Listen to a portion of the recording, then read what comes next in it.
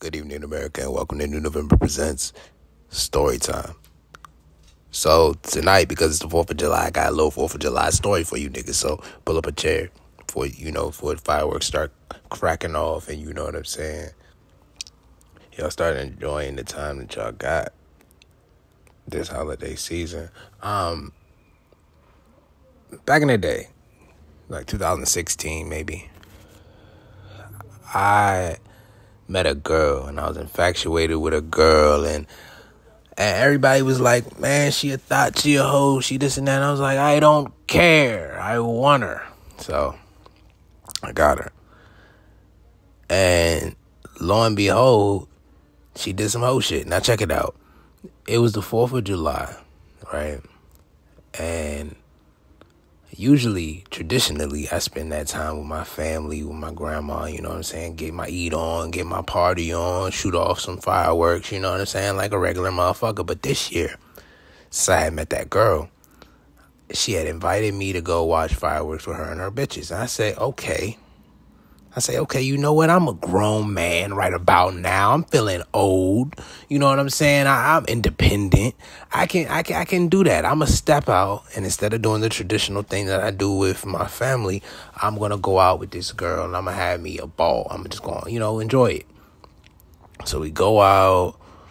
Everything seems to be going fine. Everything seems to be normal. Everything seems to be going great, right? Fireworks popping off and shit, and we watching and everything's good. And then, like, I don't know, seemingly out of nowhere, she just got mad. She just got like some little attitude with me, and I'm like, yo, what's good? Like, why are you? You know what I'm saying? Why are you upset? What is upsetting you? You know what I mean?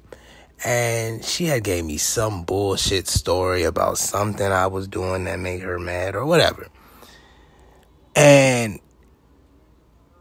the fireworks were going off, and she's like, you know what?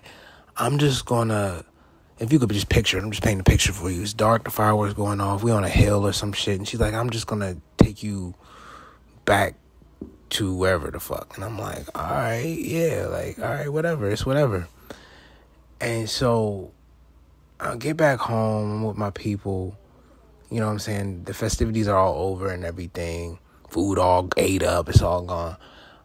And later that night, I think it was either Instagram or Snapchat, I don't know how I ran into this video of her chilling with some niggas and woo. I think it was her friend, because her friend had told me, she just faked the fight so she could go do this and that. Her friends were snakes. I ended up getting at them later, but her friends were snakes, and they was like, she doing this and that, she don't really give a fuck about you. And I was like, damn, like, that's how you going? That shit is crazy.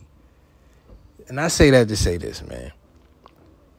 For the young man listening out there, if you ever sitting at home feeling like, damn, I ain't got shit to do, I should be out here doing this, I should be out there, man, enjoy the people who enjoy you. Enjoy the people who care about you, who love you, who are there for you, who understand you. Because you out here chasing what the fuck you seen on Instagram. It's just going to land. It's never as fun as it looks, bro. I'm going to tell you, Uncle Izzy is going to tell you, like nobody's going to tell you. That shit out there, outside, is never as fun as it looks. Be with people who care about you, man. Because at the end of the day, you feel me? At the end of the day, that's all you going to have when those motherfuckers do some slimy shit or some grimy shit. All you going to have is the people who's there for you. You feel me? So enjoy those who are around you, whether you got fireworks or not, whether you got food or not. Enjoy who the fuck around you right now, because them the motherfuckers who's gonna be around you when it's over. Thanks for listening. Have a happy 4th of July. I'm out, man.